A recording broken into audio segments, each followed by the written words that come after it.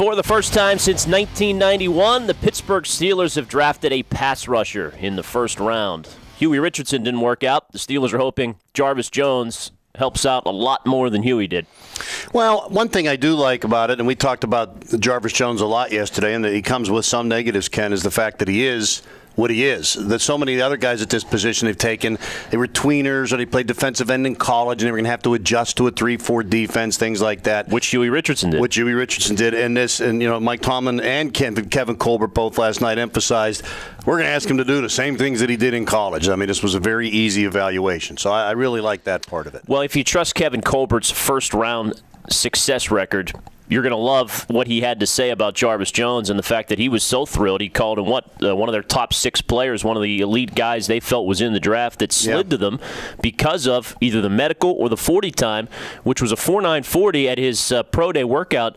That scares a lot of scouts, that he has the speed to get around the edge in college, but it won't translate to the pros. But obviously, Kevin Colbert and Mike Tomlin don't feel that way. Well, a guy like Gil Brandt, who's been a friend of the show here and back in our ESPN days, and long-time successful Dallas Cowboy personnel guy, says that difference in time is the difference between just missing the quarterback and getting him in pro football. So I think it's a little bit of a concern. Kevin and Mike made light of it and said, hey, when we saw that time, we loved it because we thought now maybe we were going to go mess with the stopwatch, because now it didn't bother us, but we knew it would bother some other teams. I think it's probably a combination of that and the medical thing. The medical thing seems to be in the distant past, though. There hasn't been – you kind of wonder, was the Southern Cal doctors goofy or it's because the Steeler doctors, the doctors at Georgia, the people at the combine that examined him medically can't find anything wrong. That doesn't seem to be. But there is that issue. There is the slow running time. There is the reputation of not being a great workout guy. But in the end, Ken, I would much rather take a guy who looks like a football player that has those issues than a guy who bench presses a Buick, runs a 4.1 40 and then can't play. So.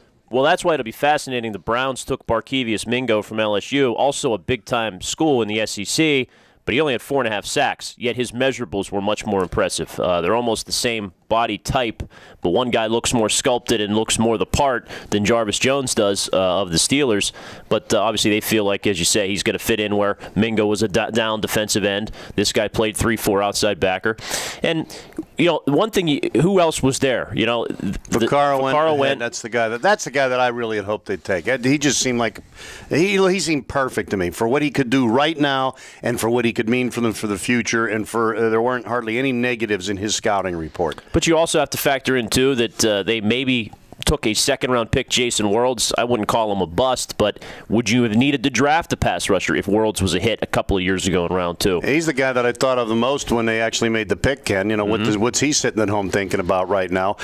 We talked a lot about Tyler Eifert. In fact, we've been talking about him since January. But in the end, I'm kind of glad they didn't take him because I think that's a guy that they might really need until Heath Miller's healthy, but then it's just it's a skylight in a cathedral ceiling in a house in which the deck isn't finished off the back. Yeah, get to the quarterback foundation parts of the Pittsburgh Steelers defense, replenish James Harrison, maybe a second tight end's a little bit too, as you say, pretty or fancy, and they're not ready to go. Patriots, 2 tight ends, and all the rest. Now, not that Eifert's not going to be a good player. I think he will be. It's a cherry on top of the sundae, but the ice cream has freezer burn. Rounds 2 and 3, we'll see if they fill some of those skill positions. Guy Junker, Ken Laird. It's Trib Live Radio.